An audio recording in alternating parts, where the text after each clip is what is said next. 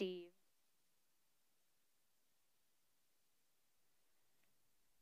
Steve, I hope I pronounced your last name right. Okay. Public podium in the middle. There you go. Hello? Okay, there we go. Thank you, Madam Chair and members of the committee. I had a brief conversation with Councilman Jacob Cupin. I understand he's going to defer this piece of legislation at this meeting today. My concern is it's really, to me, overly broad. And it's hard to comment on something when I guess it could be interpreted many, many different ways. And I don't really want to be in the position of speculating. It specifically mentions, well, there's 8 whereas. I mean, there's quite a few that are there. I don't know why that's has to be so many. But, oh, excuse me, that's in the legislation, excuse me. But it asks for a report. And I don't know who's going to be drafting this report. I don't know. There's all these various departments. And so I'd like to know I think Jacob's going to try to get some clarification on that, and that would really be helpful. But one of the things it says here, in section 3, the council further requests that immediate actions be taken to remedy the issues identified in this resolution. Since there's a lot there, that raises a lot of concerns for me, because I don't know what immediate actions are going to be taken. Immediate actions, the report is going to be due sometime in 2025. So we're going to take some immediate actions and then have a report. So I think this piece of this resolution needs more work. I think Jacob is working on that, so I appreciate that. And we'll sit down and confer later on this. Thank you very much. Thank you. Our next public comment sign up is Jeanette Barker on BL 2024-306. And I'll hold up my hand when you have about 15 seconds left, because the time is not going onto the screen for you. Thank you. Thank you, Chair and council members. My name is Jeanette Barker. I am a vice president with the Nashville Downtown Partnership, speaking on behalf of the 2nd Avenue Tourism Improvement Zone bill in front of you. Setting up this TIZ with a specific timeline and end date to accommodate the construction plan on 2nd is a simple but effective way to ensure flexibility for business owners who have been trying everything they can to stay afloat until the reimagined 2nd Avenue becomes a reality. The end goal here with this bill is to find simple and effective ways to expand permissible use of the right-of-way and allow businesses to better combat the natural decline in pedestrian traffic that comes with a major construction project such as this. The decline in pedestrians does equal a decline in sales and or decline in potential sales. And that's also a decline in metro tax revenues as well. The bill not only grants pre-approved permissions for a broad list of business and promotion enhancing mechanisms, it also waives permit fees for these business owners, which is a small but still helpful way to remove barriers of success. At this stage, we know that 25 of 46 street-level businesses did close on 2nd Avenue after the pandemic and bombing. Of these that remain, 70% of them today are locally owned. All of them have seen decreased revenues as a result of the declining pedestrian traffic. We know that these businesses rely on patrons meandering where they already are, which is on Broadway, and meandering up the avenue. Until the bombing, 2nd Avenue saw about 27% of Broadway's pedestrian count. After the bomb, it dropped to 20% of Broadway numbers, and now it's 12% of Broadway numbers on 2nd.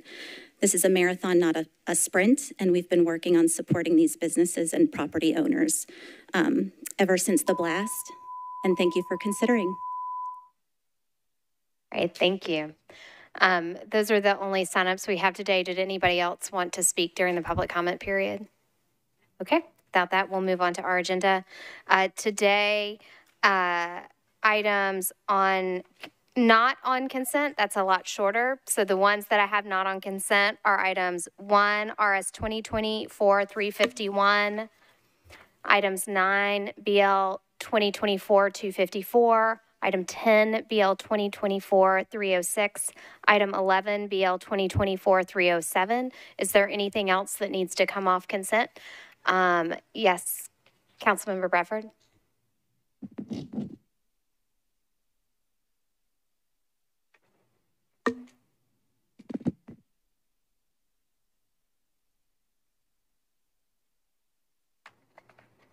Where is it? Item number 7. Item number 7. Are there any other items? Yes, Councilmember Ellis. Okay. Item number 2. It's off consent.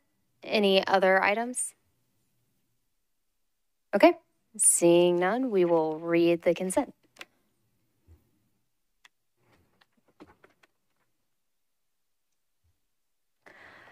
RS 2024-370, Coupon Porterfield, Toombs and Others. Accept a donation from 1111 Church Ground Lessee LLC in the amount of $19,204.14 as a contribution towards infrastructure improvements in the vicinity of 1111 Church Street. Item 4, RS 2024-371, sponsored by Porterfield, Toombs, Parker, and Evan Siegel, authorizes the Metro Department of Water and Sewer Services to fund an increase to the agreement between the United States Department of the Army and Metropolitan Government for the Mill Creek Flood Risk Mitigation Project in Davidson County, Tennessee. Item number 5, RS 2024-372, sponsored by Porterfield, Toombs, Parker, and others, approves a grant application for an education and outreach grant from the Tennessee Department of Environment and Conservation to the Metro Water Services Department to expand and focus education and outreach about proper recycling and materials management to Tennessee citizens. Item number 6, RS 2024-373, Porterfield, Toombs, Parker, and others, approves a grant application for an organics management grant from the Tennessee Department of Environment and Conservation to the Metro Water Services Department to continue a pilot food scraps pickup program to ensure that food scraps that would otherwise end up in a landfill are diverted for compost to expand organics recycling in Davidson County. Item number 8, RS 2024-375, amends ordinance number BL 2023-126 to authorize the Metropolitan Government to accept additional public water main and vertical raising of existing public water main for 2 properties located at 524 Edwin Street and 504B Edwin Street, also known as Edwin Greens, Phase 2, Revision 1. Item number 12, BL 2024-308. Porterfield and Parker approves Amendment 1 to the contract between the Metropolitan Government and Southern Sales Company, a division of 10 Carva Machinery. Item 13, BL 2024-309. Porterfield and Parker authorizes the Metropolitan Government to authorize the Director of Metro Water Services or his designee to execute a settlement agreement and release of liability. Item 14, BL 2024-310, Gamble and Parker authorizes the Metropolitan Government to abandon existing public utility easement rights for the specific area of property located at 401 St. Francis Avenue. Item 15, BL 2024-311, Cash, Gamble and Parker authorizes the Metropolitan Government to accept new public water main and fire hydrant assembly for property located at 2415 Vanderbilt Place, also known as Vanderbilt Garland Hall.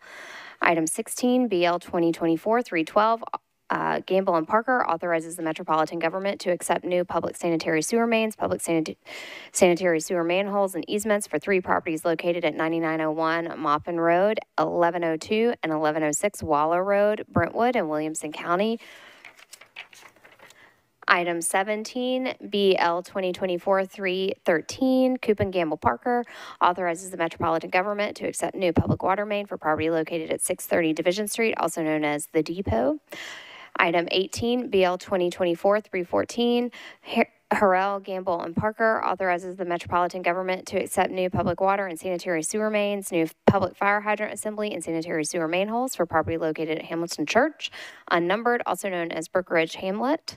Item 19, BL 2024-315, Vogue, Gamble, Parker authorizes the Metropolitan Government to abandon existing public water main and to accept new public water main for property located at 1919 Division Street. Is there anything else that needs to come off the consent agenda? All right, seeing none, can we have a motion? Second? All in favor? Any opposed? Any not voting? All right, what, we have 10, okay.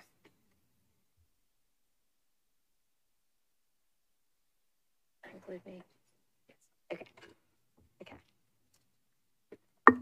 All right, item number RS 2024-351, Coop and Horton Huffman and others, a resolution requesting certain departments of the Metropolitan government to provide a comprehensive analysis of recommended changes to increase the safety, security, housing, resources for the unhoused, and cleanliness of properties surrounding the Cumberland River within the downtown interstate loop. The sponsor is here. Councilmember Coopin, you are recognized. Thank you, Vice Chair. Can I move for a 2-meeting deferral with a brief comment? Yes. As Mr. Ryder talked about earlier, this Can I bill. get a second on that motion? Sorry. All right, now, yes. Great, thanks.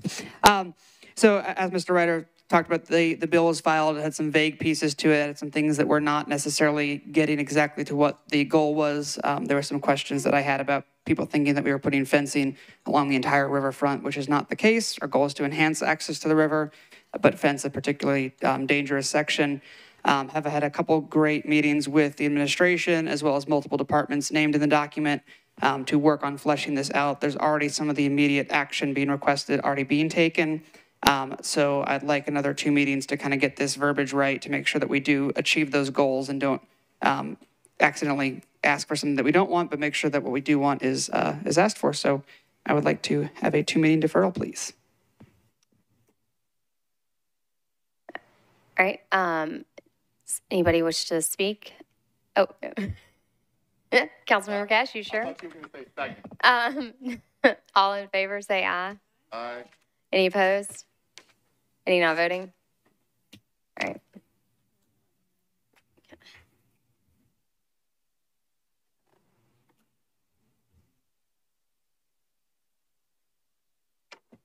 All right, item number 2,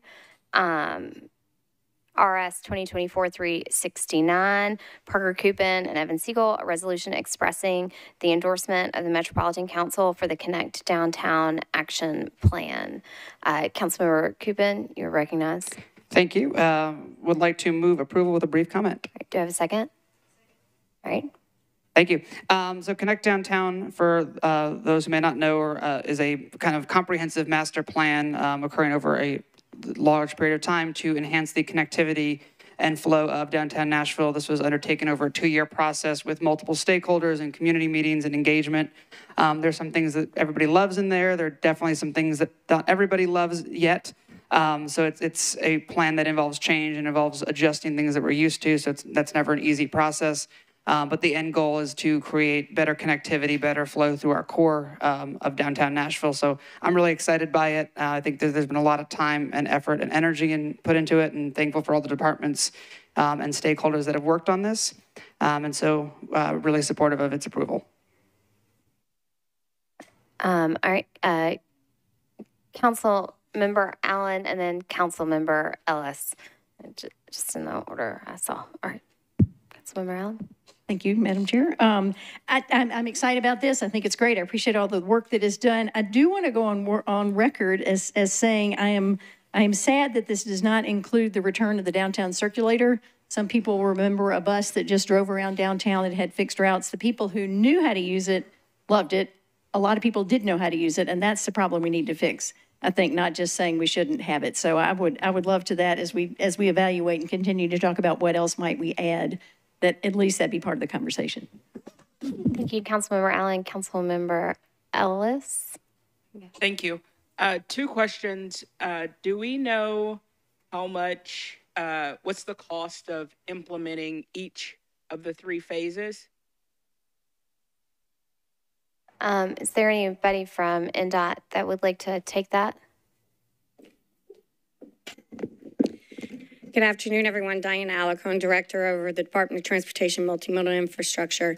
We do not have a total broken down of what it costs because it is meant to be done over a 10 to 12-year phasing, and prices do change. And then at each one of the phases, we do plan on having evaluations with the community. We're hoping that some of the changes we do in phase 1 will really help alleviate some of the congestion issues we have in downtown. We're really hoping that it'll also help with some of the traffic movement with the loading and unloading. Right now, we do have $3.5 million in a grant to start the traffic signals. So overall for all the signalization in the downtown, we did get an estimate of $11 million for that, but at least we have a grant to start it. We also went after another grant to get the rest of the dollars to do it. So a lot of the opportunities in Connect Downtown, we can actually do through grants. A lot of it we'll be doing also in-house, especially through phase 1. And then our curb management program, we actually received a pilot that from a company, so that is actually not costing us anything as well. So coming out of phase 1, we really anticipate that a lot of that will be done through internally with staff, as well as through some grant opportunities in this pilot opportunity. And then hopefully after a year into this and the evaluation we do, we're going to see some improvements, and then we'll work with the community on the next out-of-the-box initiative to take place. Thank you. Right. Thank you, Director. Councilmember Ellis? Thank you. A two-part question. Assuming that this plan passes, and then assuming that the... Councilmember Ellis, I'm sorry. We're having a lot of trouble hearing you up here. Sorry. Thank you. Okay. Thank you. So assuming that the this plan passes, I know this is just a resolution, but the overall plan passes, and the proposed transit referendum does not pass, the traffic signal enhancement, would that only be for downtown?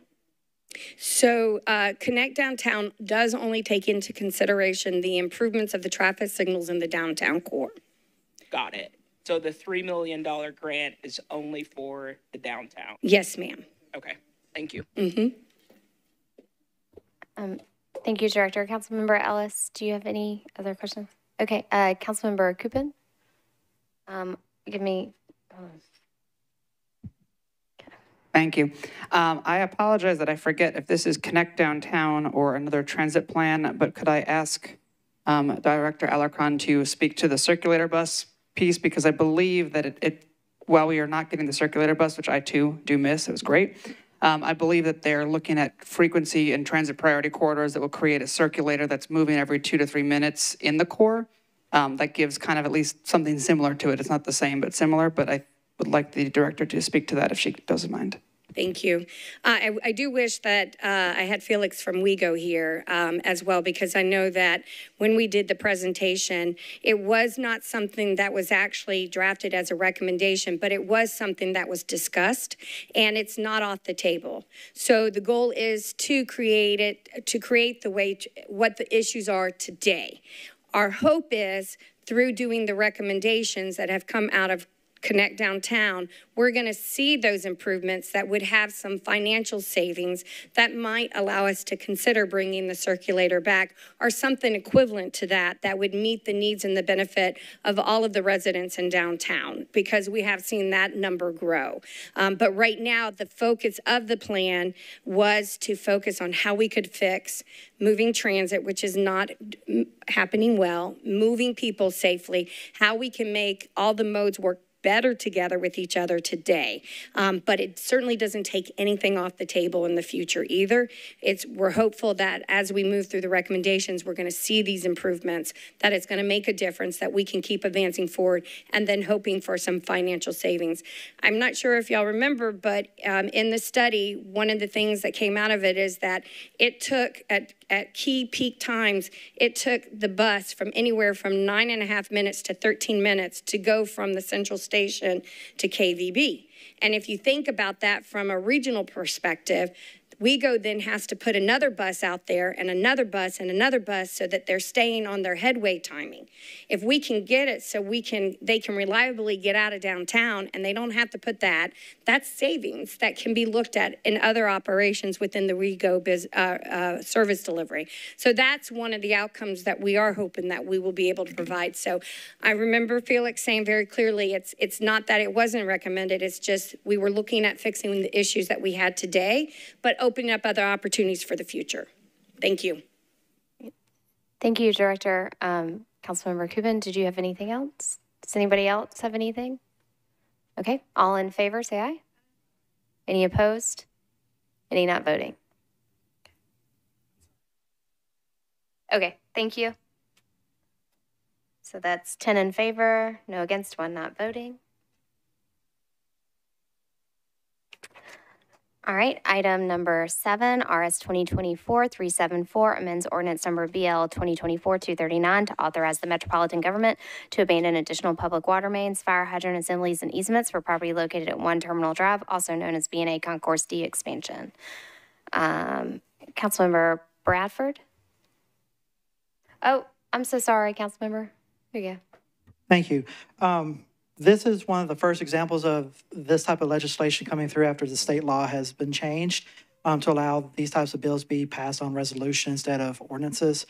Also, and for that reason, as well as some issues that my district has been experiencing with B&A, I would ask for my colleagues' consent to defer this one meeting.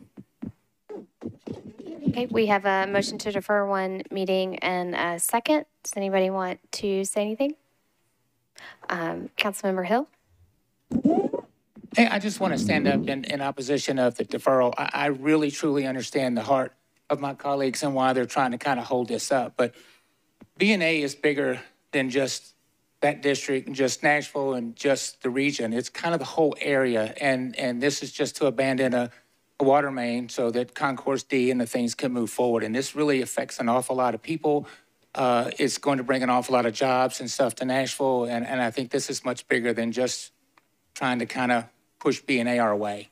And so I ask to vote forward. Okay, thank you, Councilmember. Councilmember Benedict and then Councilmember Allen. Councilmember Benedict. Thank you, Vice Chair. So I guess I have a question for the, I don't know if who's here for maybe the airport authority or whomever, but what delay, or maybe the administration chair, sorry, I'm looking around and trying to get my point out. What would a deferral do to impact operations relative to this legislation?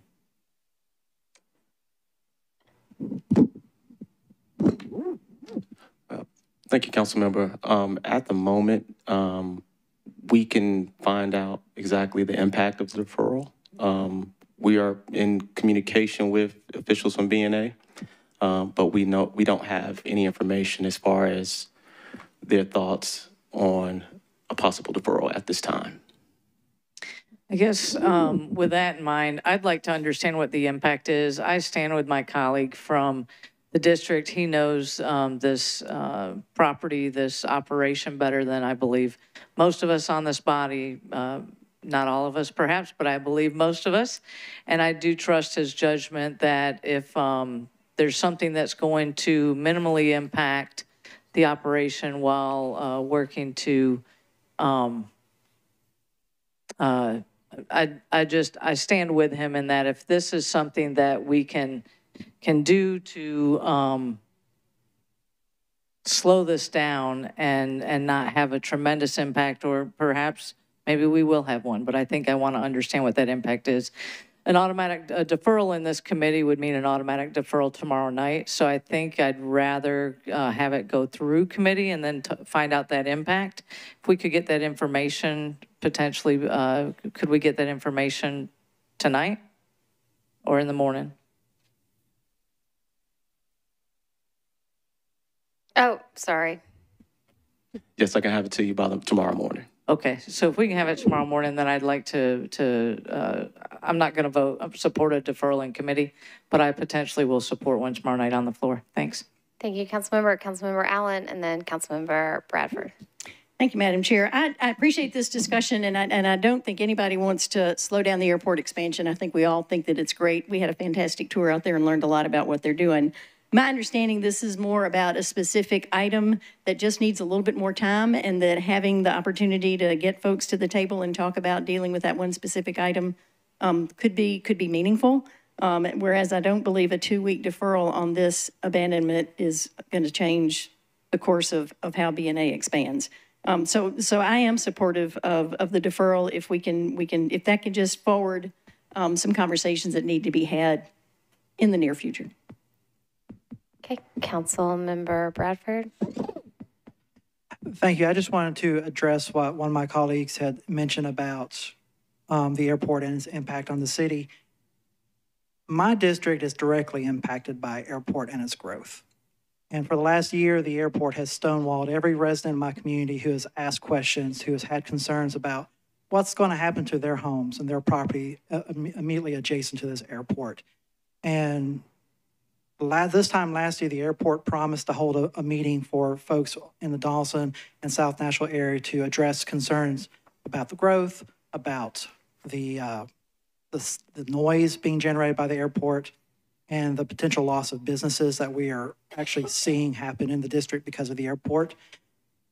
That meeting never happened, and each time I've reached out to the airport for information about when that meeting's going to happen, they come up with more excuses as to why they need to wait. And so delaying this bill 2 weeks is not going to have a major impact on the airport. And all it will do is show the airport authority and the airport leadership that this body is siding with the people of District 13, that we're tired of being ignored, and that we want them to finally come to the table and be a collaborative partner with our community that they claim to be. Thank you. Thank you, Councilmember. Councilmember Cooper. Thank you, Vice Chair. I share the sentiments of my colleagues, especially Councilmember Benedict, of, we don't want to unreasonably delay the airport expansion. I think we're all relatively supportive of that piece, but I also recognize, especially as someone who has a district that has many citywide elements to it, the need to support the council member that is currently in that district that has seen what's going on there and recognizing that issues. And then I also recognize that the entity in question that's being discussed is also in my district as well.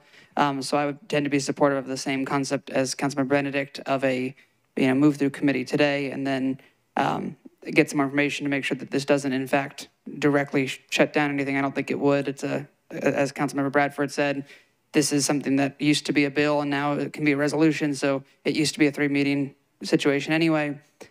So I'd be supportive of learning more and then potentially a deferral just to make sure the conversations that need to be had are being had and to support my colleague in his district.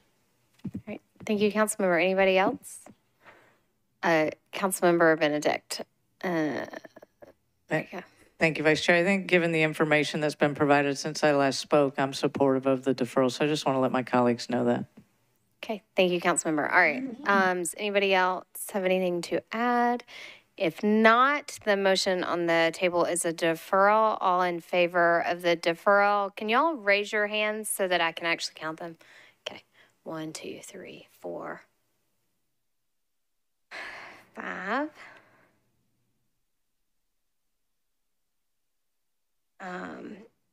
All opposed to a deferral? 1, 2, 3, 4, 5. Okay. And not voting? Did you? I'm trying to see who didn't vote. I've got 5 and 5, but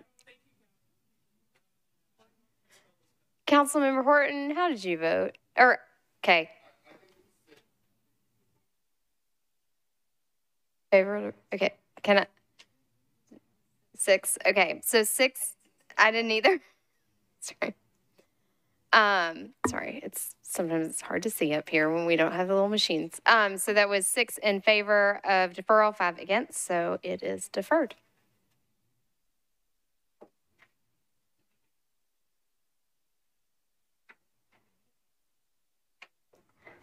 I know, we need little cards. It's Margaret just brought this up. Yeah.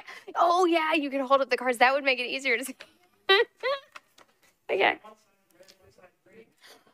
Oh. Okay. She says we've taken it too far. Okay. Number 9, BL 2024-254, Hancock, Huffman, Horton, and others. Amends Title 15 of the Metropolitan Code of Laws relative to infrastructure investment for off-site construction. Councilmember Hancock, I do not believe that you are a member of this committee, but would you like to be recognized? And then I believe Councilmember Horton, who is the sponsor, is if you need somebody to move. Here we go. Thank you very much for recognizing me, even though I'm not a member of this committee. It's super awesome to be able to come out here on a Monday. Love that. So the bill has a substitute that I filed, and the substitute was intended to be in line with House Bill 2925 and Senate Bill 2834, which passed on Thursday. It's my understanding those have not been signed into law yet. And I'm going to defer to a legal opinion of Council Member Horton if you'd like to recognize someone on this committee to talk further about it. Okay, Councilmember Horton. Councilmember Horton, do you, Councilmember Hancock is not a member of the committee. She has a substitute. Do you want to speak on BL 2024-254?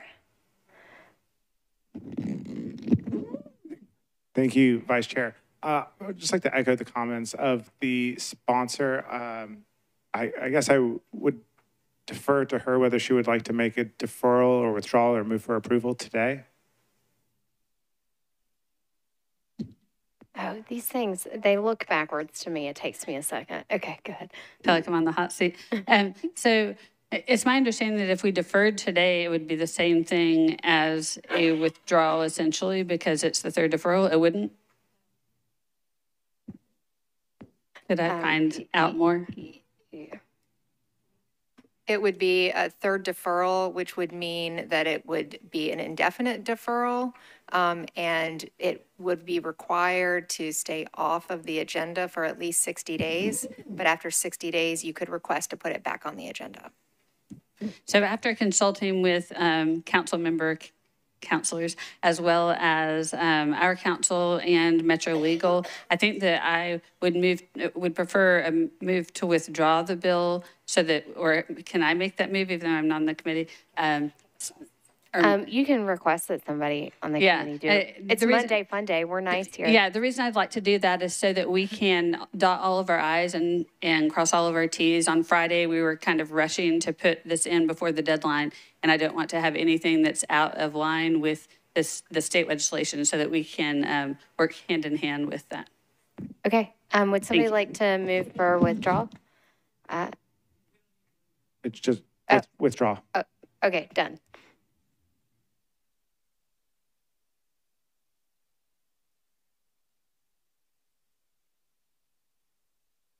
All right, item 10, BL 2024-306 designates a certain portion of 2nd Avenue North as a tourism improvement zone and to grant the businesses that front thereon certain privileges. Sponsored by Coupon, Porterfield, Evans, and others. Councilmember Coupon, you are recognized. Thank you, Vice Chair. I'd like to move for approval with a brief, move for approval with a brief comment, yes. Do I have a second? Thank you. So we're going to move for approval in committee today. I am adding a late filed amendment on this. It kind of came to light late Friday afternoon that there is a section of section 3 on this bill that talks about closing the street that was causing some confusion in the public and some members of the body. The street has already been closed. It's been closed for construction. Y'all should all have packets on your desk kind of showing some photos of that. But the goal of the bill was not to close the street as much as it's already been closed, and then we're doing things to respond to that. But inadvertently, if this passed as it was currently written, it might keep parts of the street closed that are supposed to reopen as the project gets completed. So we're just kind of cleaning that up. Didn't want anybody to be surprised tomorrow when that comes through as a late file. So move for approval in this committee. Wanted everybody to know what's going on, and really appreciate everyone's support. All right, thank you. Councilmember Allen. Thank you, Madam Chair. I do support this, and I had spoken with Councilmember Coupon about how the dark skies legislation regulations apply to this, and I would just like clarification from Ms. Darby. The way the regulations are written, it specifically exempts 2nd Avenue from those regulations, with the exception of 3 specific paragraphs, D2, 3, and 4, something like that. One of which simply says no searchlights aimed up at the sky. And so I would just like clarification that I don't need to add any amendment to specifically point that out, that it is already covered by what's in the code. Can you confirm that, please, ma'am? Give me 1 second to pull this up again. Sorry, I should have warned you ahead of time. And there is reference in here to dark sky lighting, dark sky compliant lighting, which I'm very grateful for. And I think we should do whatever we can to help those folks on 2nd Avenue not only stay in business, but thrive. So short of allowing them to shoot searchlights up in the sky. I think Councilmember Coupin has something to add while Council is pulling up her notes. Thank you, Vice Chair. While Council's pulling up their notes, I believe Director Alarcon has approached the podium if she'd like to speak. Oh. Or maybe not Sorry, speak. Director. About the dark sky and the searchlights. Okay. And the lack thereof.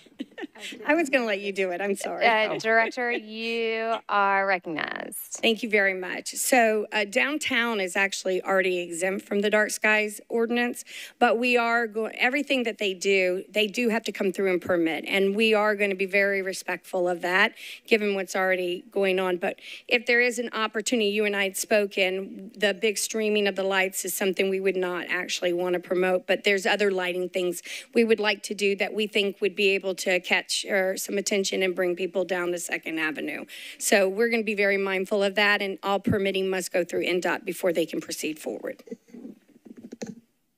Okay. Do you want to add?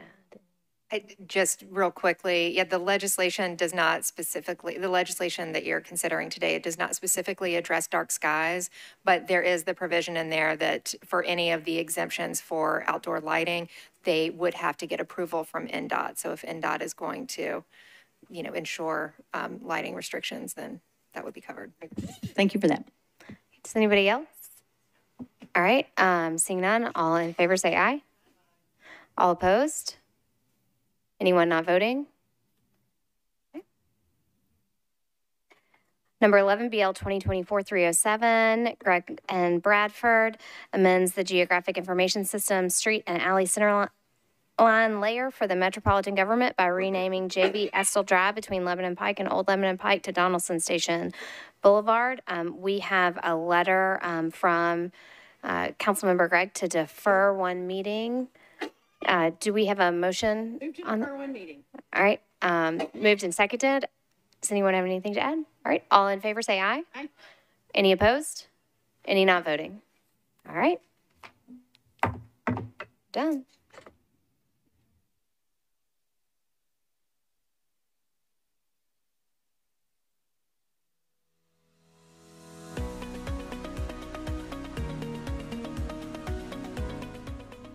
This has been a service of the Metro Nashville Network. If you would like to see this presentation again, or for more information on this and other programs, visit nashville.gov.